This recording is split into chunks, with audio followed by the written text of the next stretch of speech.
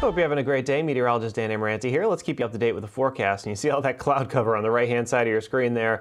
That's a big storm system that's going to be sitting out there giving eastern Massachusetts a lot of cloud cover today. But for us in Connecticut, not a lot of it. I mean, zooming in, look at that. By this afternoon, clouds hanging out to our east, but for us, a lot of sunshine. So overall, not bad. We may get a few more of those clouds by the late afternoon, but I think we're going to see a lot of sunshine again today. So just like yesterday, mostly sunny skies, temperatures into the 60s, still breezy. And keep in mind that fire danger is fairly high, so brush fires could spread pretty quickly if they do form with the low humidity and the gusty winds as well. Up around 10 to 25 miles per hour today. I don't think it's going to be quite as strong as yesterday. The sun coming up this morning at 6:25, going down at 7:22.